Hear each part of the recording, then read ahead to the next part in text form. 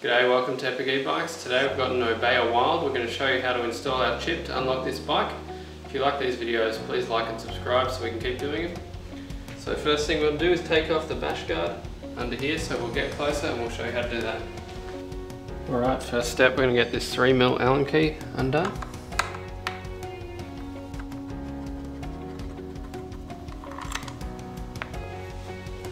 Okay, now there's two more Allen keys at the front. These ones are larger, they're 4mm.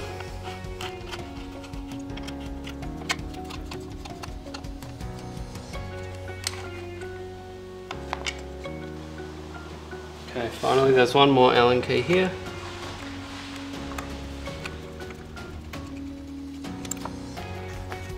Okay, now we should be able to remove the bash guard. Now I've got access to the motor plugs, we'll show you how to install the chip. Okay, now we can see the motor plugs. All we've got to do is move these wires out of the way from the battery plug, and we're going to unplug the 2-pin plug. Just gently pull it. It's a grey plug with a red and a black wire. In some motors there's a blue and a black plug as well, but on this motor there's only the grey. So the grey is what you want every time. And then you need to pull out the 4-pin connector, which is usually above. So there we go, they're both removed. Okay, now we've got our E+ chip that we're going to install. It's got these quick connectors on it already. So we'll get our 4-pin connector and we'll pop it in the quick connector. And then we've got yellow to yellow, green to green, black to black, red to red. We'll do the same with the grey connector, pop it in the quick connector. In this case we've got black to black and red to white. Then we plug the cables off the chip back into the motor. There's only one way these can go, so if it doesn't feel right, just flip it upside down and then try again. You'll get a nice click when they click in. Once that's done, we can do a quick little test to make sure everything's working alright with these diagnostic LEDs. Just hang this chip up so we can see it. Okay, now if we turn the bike on, both LEDs light up. So that's correct. Okay, once that's all done, you can tuck the cables away. The smaller cable will generally fit above the battery connector. You can get the fatter joiner underneath. And then you tuck the wires in. Just to get that chip sitting nicely somewhere like that. You grab your bash guard.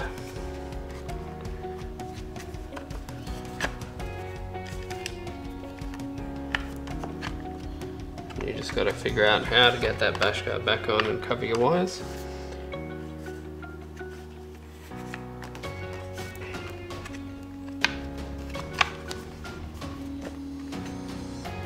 Now we'll put the bolts we took out back in. We'll get our 3mm Allen key at the back.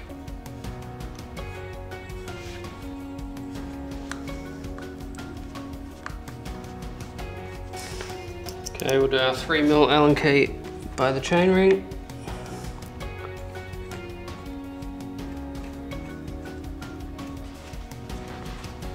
Okay, next we put the 4mm front Allen key bolts in.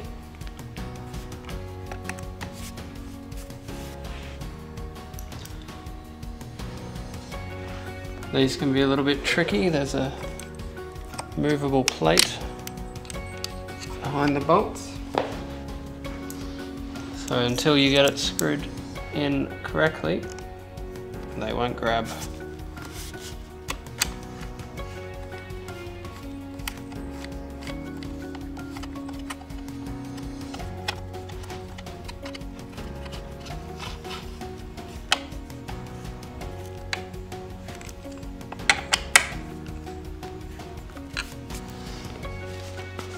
Now we're ready to test. Okay, simply turn on the bike. On the top of the remote here is the walk button, so we'll press that while looking at the display. Okay, we'll press the walk button. You can see in that top corner it said 2.2. If you watch that top corner, I'll press it again, now it says 1.1.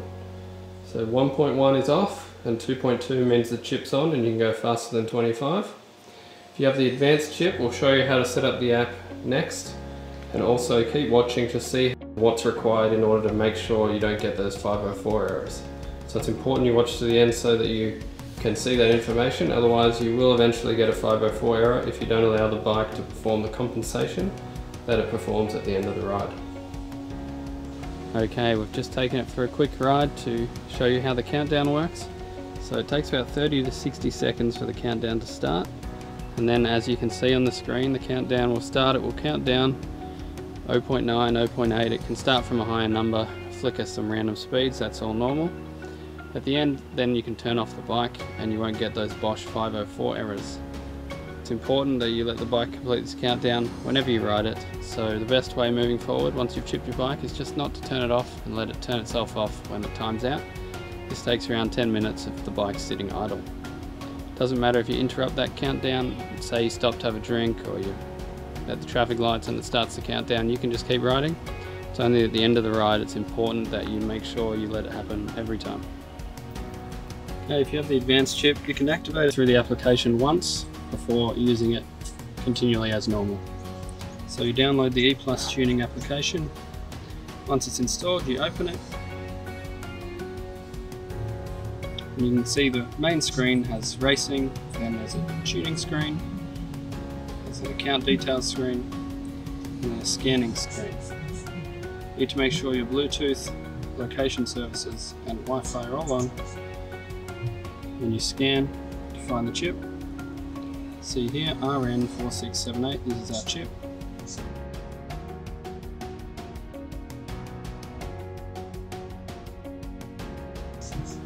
Here we go, we're connected to the chip now. On the racing page, you can see our speed's 25. None of the features are activated. First time you activate this speed unlock feature, it's going to ask you to pay €1. I've already done that, so for me it lets me do it. The max speed is 75.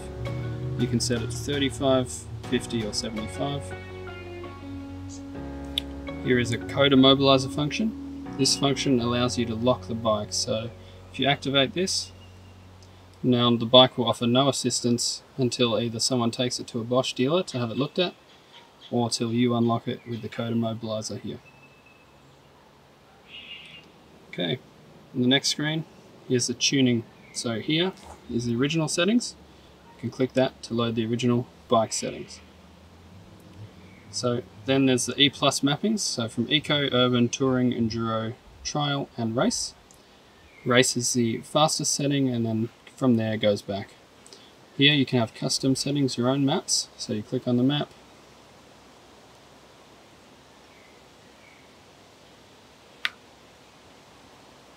And then you can adjust the level of assistance in each speed bracket up to 35 kilometers an hour. So if you want just absolute maximum power, have them all at the top. But say you don't need much power on the lower speed, you can turn them down. You'll conserve battery in that lower end. You can use that power when you're going faster. So you can set all sorts of custom maps. You just click them and they load. It's as simple as that.